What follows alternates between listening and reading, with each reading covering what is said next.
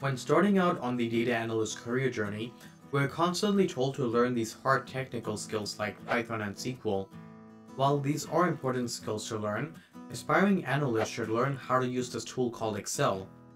How many companies do you know use Excel as part of their daily operations? My guess is a whole bunch. Excel is a spreadsheet tool that you would see used everywhere unless your company is one of those that uses Google Spreadsheets. Why, God, why? It is so versatile that you can do things as basic as data entry to advanced stuff like automation through VBA macros. I would usually see being proficient in VLOOKUP and pivot tables listed as advanced skills. What's funny is that VLOOKUP isn't even advanced. If you have any experience using Excel, then you would know that VLOOKUP isn't advanced. In fact, VLOOKUP can't really be considered a good option anymore due to its limitations, and that XLOOKUP and index match are way better options. Being proficient in Excel is often seen as a prereq in analytics. Think about who your main audience or stakeholders are. Are they people who have a strong technical background in Python or SQL? Or are they people who just wants to see an Excel file with some fancy visualizations and the table containing the data? In fact, if you worked as an analyst or worked at any office job, how many times have you been asked to send or export the data as an Excel file or a CSV file that can be opened in Excel? For me, it's a lot. Well, that's because opening an Excel file and looking at the worksheets are easy things that non-tech savvy people can do.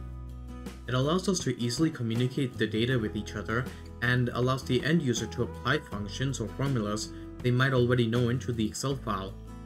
There are even certain industries that uses Excel as part of the backbone of their work, such as the finance industry. Microsoft has been constantly evolving the software application throughout the decades ever since Excel came out for Windows back in 1987.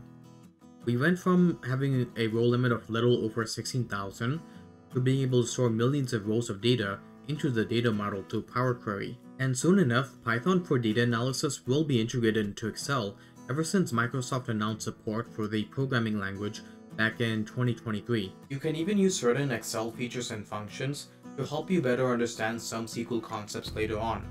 SQL has a bunch of these aggregate functions like sum, average, count, max, and min that also appear in Excel. So let's say you want to aggregate your data by categories like teacher salary by department. You would use a group by statement in SQL, while in Excel you can use the pivot table or use the upcoming functions like group by and pivot by. Want to extract, transform, and load large datasets into Excel? Then use Power Query. The point is that if you're completely new to SQL and you're having trouble understanding certain concepts, then you can try to relate the problem back to Excel and see how you can approach it from there. If you've never programmed before, then you can start learning with VBA before Python. Every programming language uses a similar foundational concept like loops, conditional statements, and arithmetic operations. The good thing with VBA is that it is easily accessible as long as your company uses Excel and didn't disable any macros.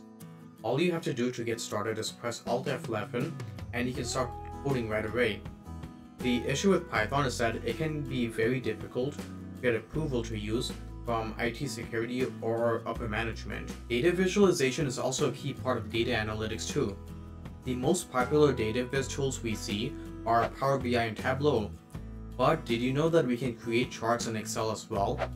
Although not as fancy as the business intelligence tools, as long as we can get the point across to stakeholders, it wouldn't really be a big deal. You know, one of the benefits of learning Excel first is that it can easily integrate to Power BI since both are products from Microsoft. If you're just starting out in analytics, then definitely get a very good grasp of Excel first. It is used everywhere by technical and non-technical people, and you can even use it as a bridge for learning other tools like SQL, Python, and Power BI. If you want to improve your Excel skills, then definitely check out this video I uploaded last week where I talk about how you can create your own custom functions and use them in any workbook. If you guys found this video to be helpful, then please leave a like and comment down below what else you'd want to see.